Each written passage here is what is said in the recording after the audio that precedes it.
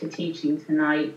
I pray, Father, your spirit will live through him. Your life will live through Ernie as he opens the word and teaches us the faith of Christ. We pray all this in Christ's holy name. Amen. Amen. Amen. All right. Hello, Crystal. I'm going to mute everybody, and then Ernie, we can get started after you unmute yourself. So here we go.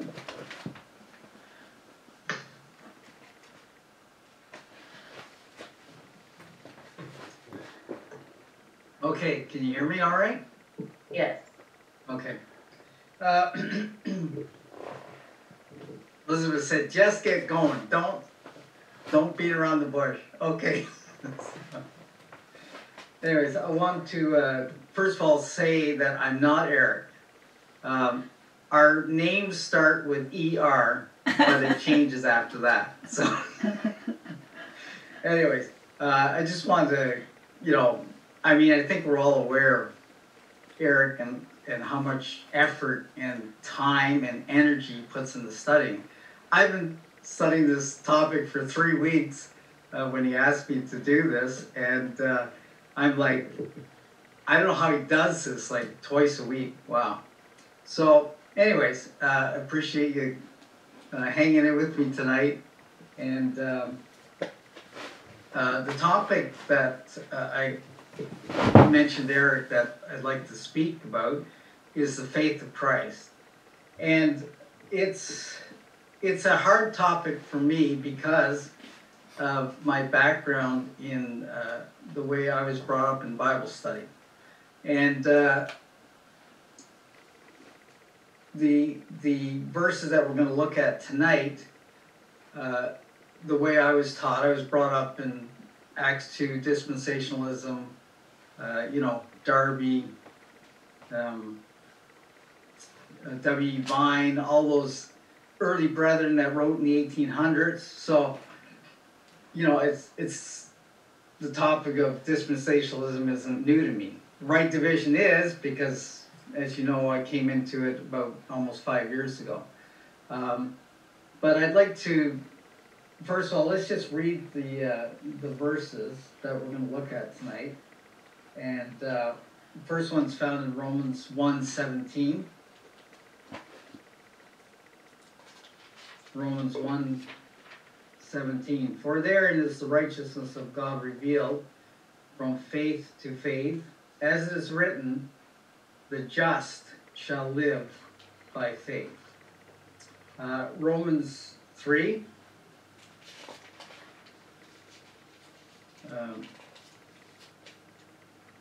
Verse 3, for what if some did not believe? Shall their unbelief make the faith of God without effect? Down to verse 20, therefore by the deeds of the law there shall no flesh be justified in his sight, for by the law is the knowledge of sin. But now the righteousness of God without the law is manifested, being witnessed by the law and the prophets, even the righteousness of God which is by faith of Jesus Christ, unto all and upon all them that believe. For there is no difference, for all have sinned and come short of the glory of God. Verse 26, but to declare, I say at this time, his righteousness, that he might be just, that is God, and the justifier of him that believeth in Jesus. Let's turn over to Romans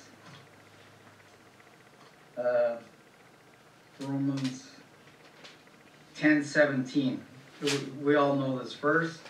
So then, faith cometh by hearing, and hearing by the word of God. Now let's go over to Galatians 2.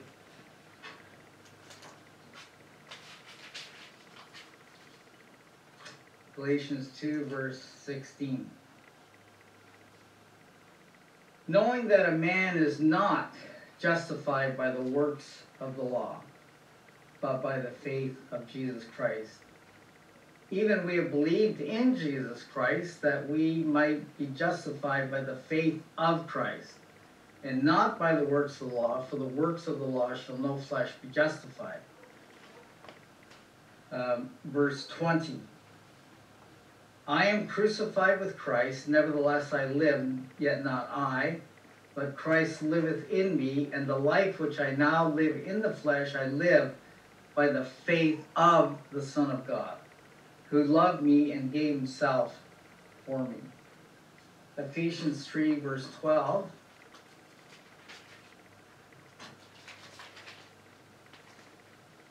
Verse 11, for connection, according to the eternal purpose which he purposed in Christ Jesus our Lord, in whom we have boldness and access with confidence by the faith of him. And then finally in Philippians chapter 3, verse 9. And be found in him, not having mine own righteousness, which is of the law, but that which is through the faith of Christ, the righteousness which is of God by faith. So we're going to look at this topic, the doctrine of the faith of Christ. Now, as I mentioned to you earlier, for me, this has been a great study, because I've always wanted to understand the concept of the faith of Christ. Now, I mentioned to you earlier that being brought up with Darby and those men, I'm going to read from W.E. Vine. And many of you probably, if you've studied Bible in the past, you'd go to Vine's Greek words of the New Testament. I mean, that is the go-to, right? Strong's Concordance, for me growing up. Strong's Concordance, Vine's Dictionary of Words, and the 1881 Revised Version. And so what he says on this verse in Romans about the faith of Christ, here's what he says. Faith in Jesus Christ is the correct rendering, not as in the King James Bible. And he just says it right out. That's it. So we take scholars, and now I'm not faulting these men. We've learned a lot of good things from men in the past, like Darby and Vine and men out of the Plymouth Brethren.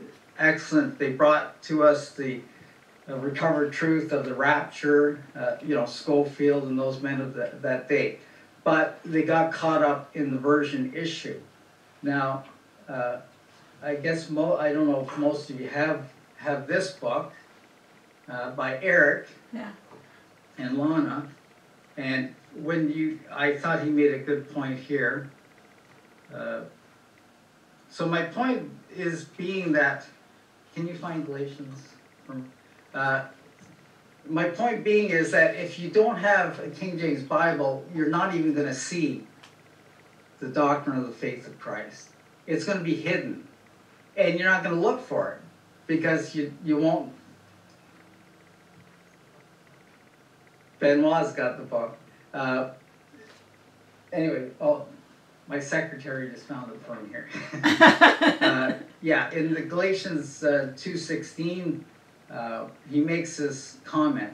The faith of Jesus Christ and the faith of Christ in the King James Bible are changed to faith in Christ, as I just demonstrated, and faith in Christ by all non-King James versions, thus taking away Christ's faith and replacing it with man's faith. And that's the issue here tonight that we want to study.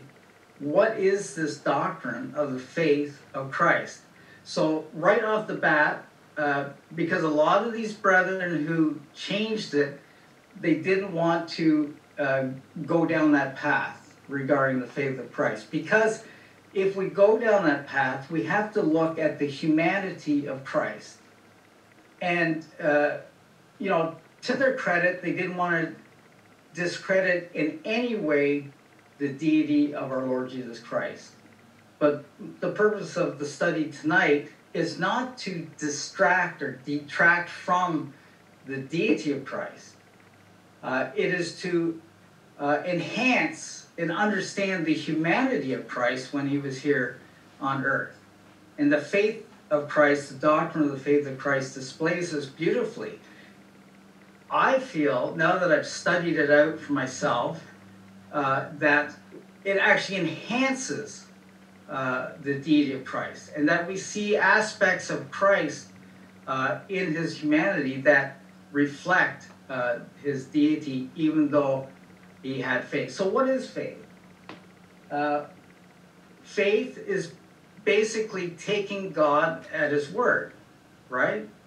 What God says. That's why I read in Romans 10:17, faith cometh by hearing, and hearing by the word of God. So let's just look at Hebrews 11 for a minute.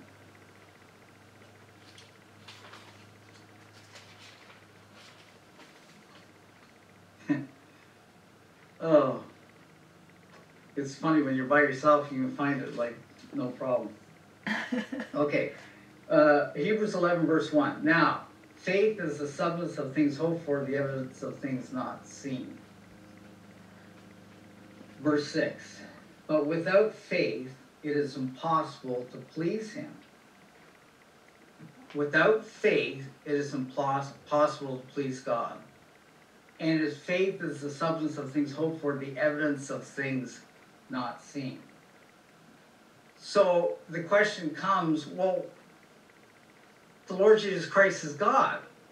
And I want to bring out right at the beginning, and so that we have a firm footing on the deity of Christ. So let's turn to John 1.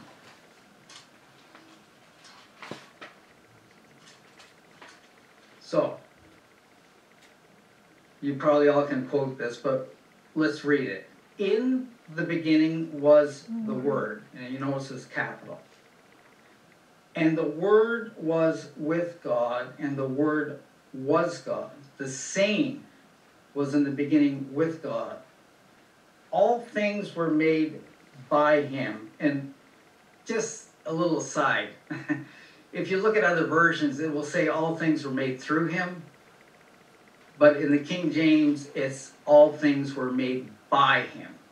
And without him was not anything made that was made. Verse 14.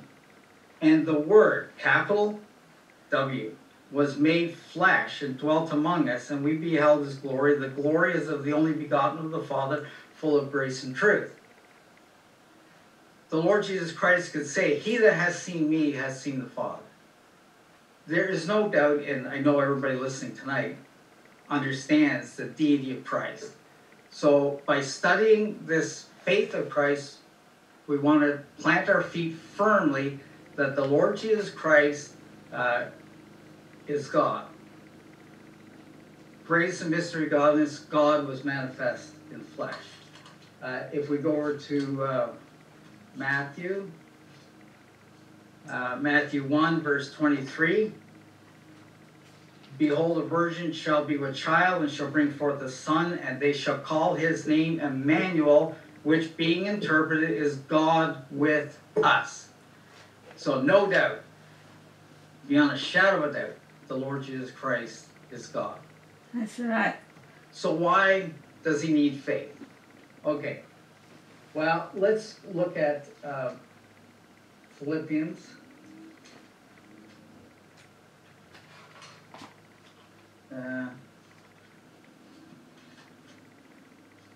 Philippians chapter 2.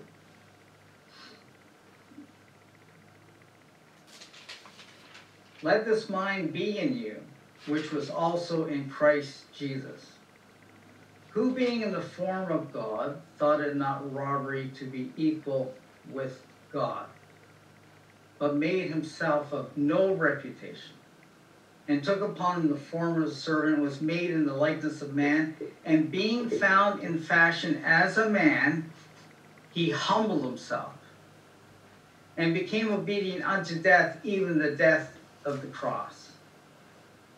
So we see here that the Lord Jesus Christ, he made a conscious decision. You know, we know that from the conference we were just listening to at Shorewood, the first thing is volition, right? Free will.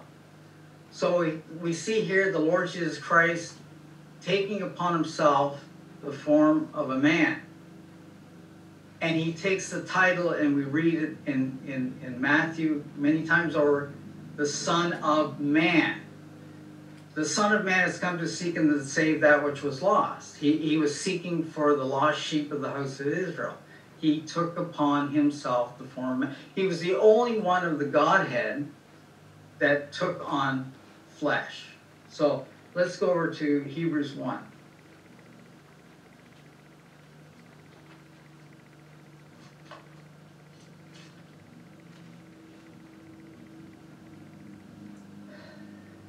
Sorry to read so much, but I want to back up everything that we're trying to learn about the faith of Christ. I want to back it up with Scripture. That's right. Because coming into Right Division, this is what I understand, is we back everything up with Scripture. Yeah.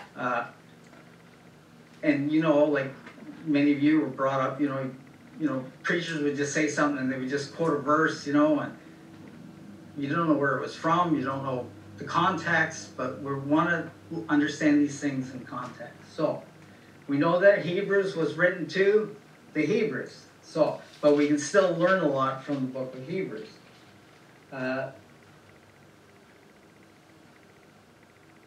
Verse 9. Hebrews chapter 2, verse 9.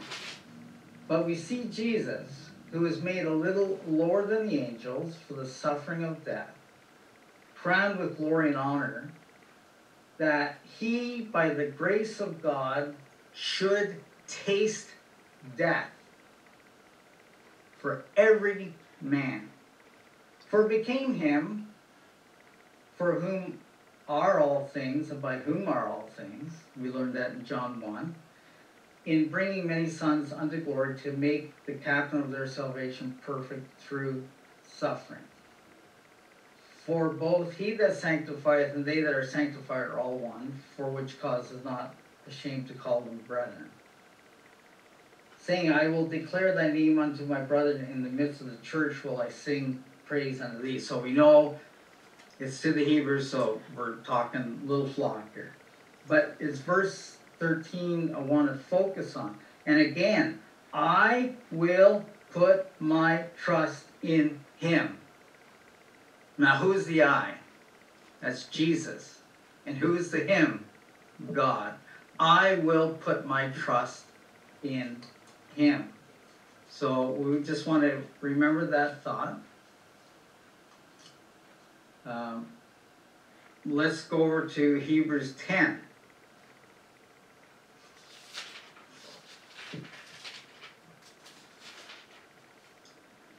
Verse 5. Wherefore, when he cometh into the world, he says, sacrifice and offering thou wouldst not, but a body hast thou prepared me. In burnt offerings and sacrifices for sin thou hast no pleasure. Then said I, Lo, I come. Choice. The Lord Jesus said, I come. He was sent of the Father, but he says, I come. Lo, I come. In the volume of the book it is written of me, to do thy will, O God. Verse 12. But this man, after he had offered one sacrifice for sins forever, sat down on the right hand of God. So we see the willingness of the Lord Jesus Christ to take upon himself this body that had been prepared for him. So I want us to think that the Lord Jesus Christ came and he willingly took upon himself the limitations of a human body. Now, the Lord Jesus Christ in heaven, he never felt tired. He never felt hunger. He never felt thirst. But he comes, sin apart, and he comes into this world We know that we read in Scripture, in him was no sin. He knew no sin. He did no sin. So he came as the perfect Adam. So we're going to explore that in a minute. But I'm trying to just roll this out so that we do it step by step in our understanding that the Lord Jesus Christ willingly came into the world. The body had been prepared for him, conceived of the Holy Spirit. The word incarnation isn't in the Bible, but the act of incarnation, Spirit taking on flesh, and he comes into this world and is born of the Virgin. Not a young maiden like it says in the new versions. He was born of a virgin. So he comes into this world. He takes upon himself this limitation of going through this life. And we read here that in the volume of the book it is written of me to do thy will. Let's turn over to Psalm 40.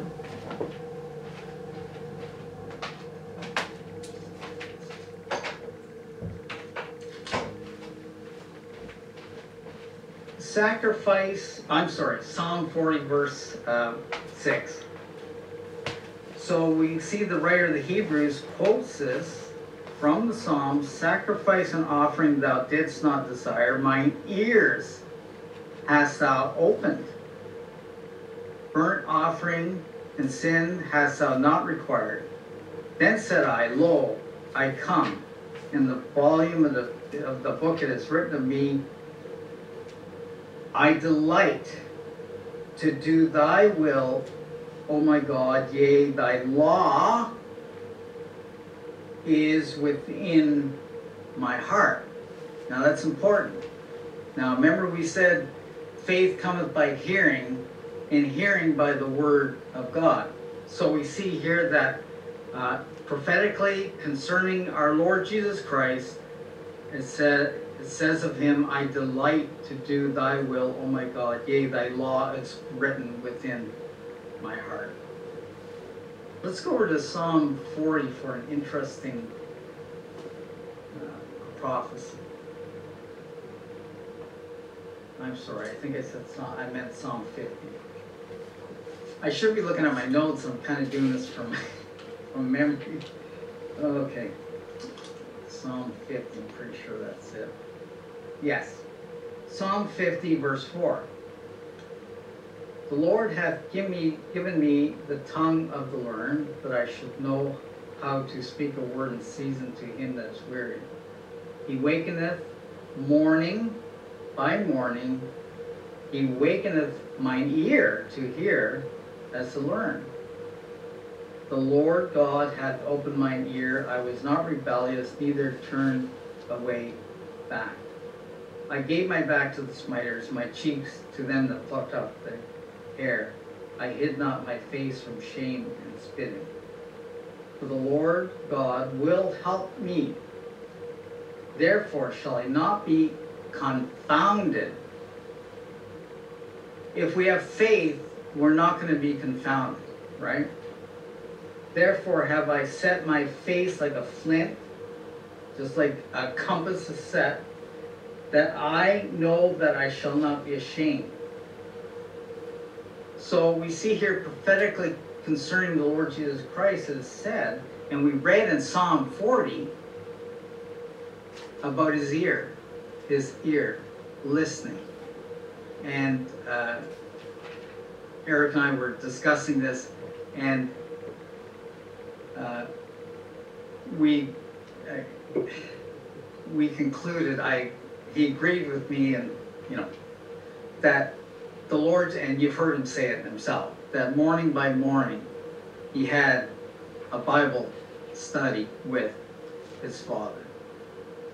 You see, the law was written on his heart. Now, let's go over to Psalm 1. Hey, Arnie, yes. I hate to interrupt, but what was the psalm you just read? Instead, you said Psalm 50, but what was it? No, Isaiah 50. Isaiah 50, okay. Isaiah 50, okay, thank you.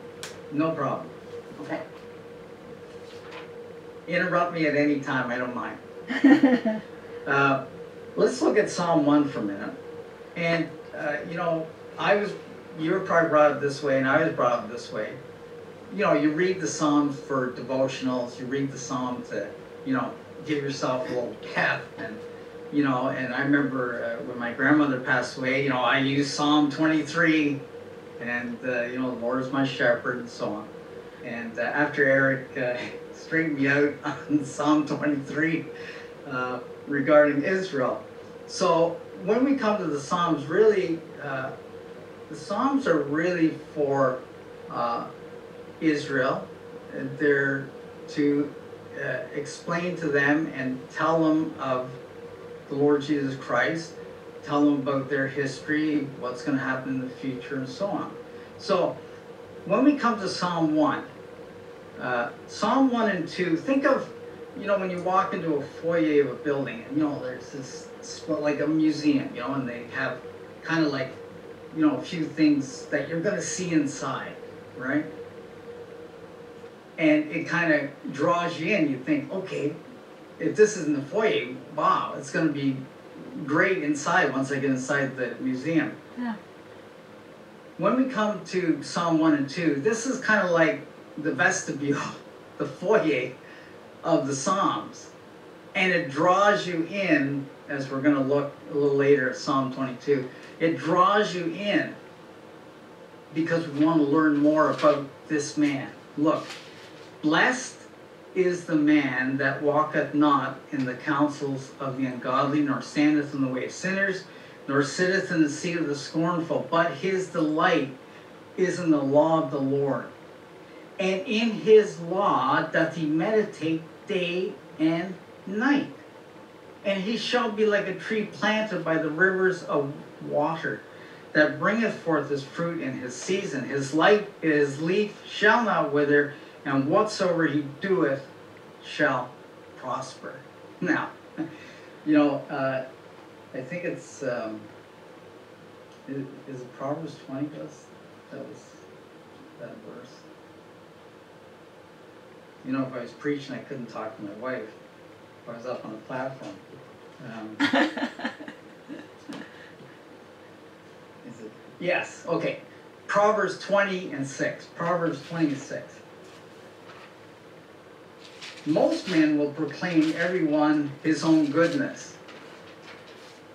Now, didn't we read back in Philippians that he thought it was not robbery to be equal with God? He made himself of no reputation, right? Yeah. So, we see here in Proverbs, most men will proclaim everyone his own goodness, but a faithful man who can find? So when the Lord Jesus Christ came on the scene after 400 years or so of silence, and John the Baptist comes, and then the Lord Jesus Christ follows on his footsteps, wouldn't you think, you know, and like, it's easy, you know, where hindsight is 20/20, but wouldn't you think, like, the Lord Jesus said to Nicodemus, you know, you're a ruler in Israel and you don't know these things? I mean, you would think they would look at this man of Psalm 1, this one who his delight was in the law of the Lord, and in his law he meditated day and night, he demonstrated who he was, but yet they didn't find him, they missed him. But anyways, that's a whole other issue. So we gotta get back to the faith of Christ. So we've established that the Lord Jesus Christ, he was man. He came through the incarnation, the virgin birth. He came through the Holy Spirit, conceived of the Holy Spirit. We see that he took on himself the limitations of a man, but and I think this is, I remember being a young teenager in a Bible study one night, and somebody used the term the God-man. And I remember one of our old elders, he got in a real flap and he said, that is a term we should never use, and he really got upset. So throughout my whole Christian life, I've never used that term, but I've heard some brethren using it, and amongst right dividers, and now that I understand it, it's, you know, my brethren that I grew up with, they thought, you know, it was sort of like, you know, you don't want to make him look like he's a superhero or something, you know, the God man. Well, no. If you use it properly, it's not God/man. And you know that the slash means either or. It's not that. As Richard Jordan explained, it's God-man. It's God and man. Never before in the history of humankind has there ever been such a man who was God, as we said right at the beginning and illustrated from Scripture. He was deity, God manifest in flesh, but yet he was a real man. So, this brings us now to our topic, the faith of Christ. So, let's go back to Galatians, because this one illustrates it beautifully in this verse. Verse 16, Galatians 2:16. Knowing that a man is not justified by the works of the law, but by the faith of Jesus Christ. Even we have believed in Jesus Christ, that we might be justified by the faith of Christ. So, we learn little words make a difference, don't they? Yeah. Like if you're going into a building, the little word "in" is important. Yeah. Because you don't want to go in the out, right? So in and out, two little words make a big difference. Yeah. I was thinking of Naaman today in 2 Kings. You know, great mighty man of valor, but he was a leper. It makes a big difference, one little word, right? Yeah. So, and we think of even now that we come into right division, we come into the but now. But makes all the difference. Yeah. But in this case, two words make a difference. The of and the in, right? So the faith of Christ. Well, why does Christ need faith? Well, I think we understand now that he was a man. He came into this world. He's taken upon himself flesh willingly. And let's look over at, hope I can find this verse.